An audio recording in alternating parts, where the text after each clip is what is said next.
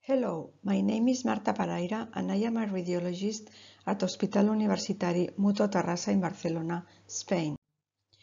A 77-year-old man was diagnosed with type 2 diabetes and showed no complications until 3 months ago, when he started having difficulty controlling his glycemia.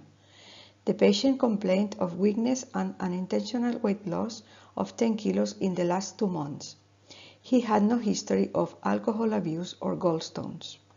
Here we see side by side two axial IV contrast-enhanced CT images of the abdomen.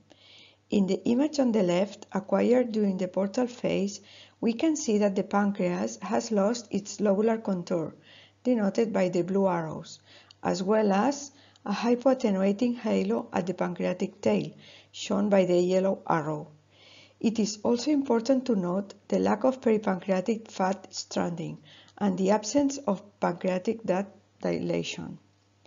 The image on the right, obtained in the delayed phase, shows the enhancement of the peripancreatic halo, marked by the yellow arrow.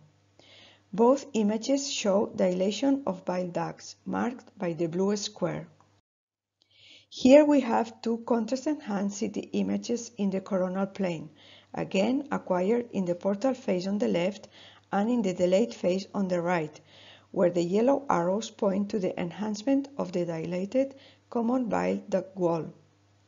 The yellow circle marks the enhancement of the pancreatic head. In addition, a soft tissue mass in the root of the mesentery can be visualized, represented by the blue circle. 20 days later, a contrast-enhanced MRI was performed. In these axial images, we can see the enhancement of the peripancreatic halo in the late phase, shown by the yellow arrows on the right image, compared to the image on the left, which was acquired in the arterial phase. Enhancement of the thickened common bile duct wall and the pancreatic parenchyma in the delayed phase can be seen on the coronal T1 weighted image on the left. In the image on the right, the white arrows show the pancreatic duct with multiple stenosis without significant pre-stenotic dilation. The blue arrowhead shows dilation of intrahepatic bile ducts. A soft tissue mass in the root of the mesentery is identified by the blue circle. In that axial T2 weighted image, we can see a moderate hyperintense enlarged pancreas that has lost the clefts, pointed by the blue arrow. A hypointense peripancreatic halo is also seen, marked by the yellow arrow. The white arrowhead points to the non-dilated pancreatic duct. Note also the absence of a significant peripancreatic hyperintensity. In the coronal MRCP image, we can better see stenosis of a long segment of the main pancreatic duct, with tapering of the upstream pancreatic duct pointed by the short white arrows. Also note the smooth tapered narrowing of the intrapancreatic common bile duct, shown by the short blue arrow, with moderate proximal dilated bile ducts. We can see a focal narrowing in the proximal common hepatic duct, marked by a yellow circle. In those images, we can see that the pancreas shows restricted diffusion, pointed by the blue arrows. The final diagnosis of this case was IgG4-related pancreatitis. Finding at cross-sectional imaging of a sausage-like pancreas without dilation of the main pancreatic duct and with a peripancreatic halo are highly suggestive of autoimmune pancreatitis.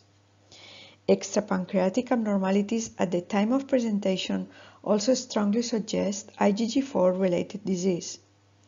In our case, mild wall thickening of the extrahepatic bile duct and a soft tissue mass-like process in the root of the mesentery were findings that supported the diagnosis. High serum IgG4 levels and findings at EUs also supported the diagnosis. The three primary differential diagnoses were common bile duct cholangiocarcinoma, pancreatic adenocarcinoma, and acute pancreatitis. Common bile duct cholangiocarcinoma usually presents with substantial biliary dilation with an abrupt change in the caliber. There is also wall thickening, which shows delayed enhancement at IV contrast-enhanced CT and contrast-enhanced MRI. Pancreatic adenocarcinoma typically appears as a hypoattenuating mass at CT. It is seen as a hypointense mass on FAT-SAT-T1 weighted image.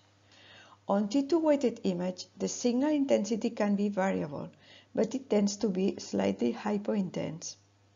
Pancreatic adenocarcinoma shows hypoenhancement after IV contrast administration at CT and MRI, even in the late phase.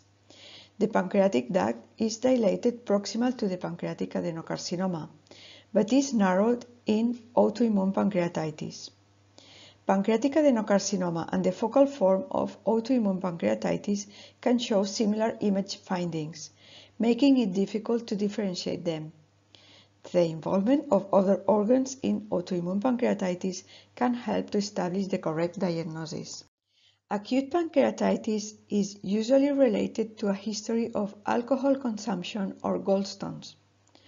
On IV contrast-enhanced imaging, interstitial edematous pancreatitis usually presents with a heterogeneously enhanced pancreas. The margins of the pancreas are frequently indistinct due to the inflammation of the peripancreatic fat. Peripancreatic fat stranding and fat necrosis or acute peripancreatic fluid collections are helpful in the differential diagnosis of autoimmune pancreatitis. Take-home messages of this case are: IgG4-related pancreatitis is part of a systemic disease which may involve any organ, most frequently the pancreas, biliary ducts, and salivary glands. Typical imaging findings are a sausage-like pancreas with a peripancreatic halo and a non-dilated pancreatic duct. The involvement of other organs, usually as soft tissue masses, favors the diagnosis.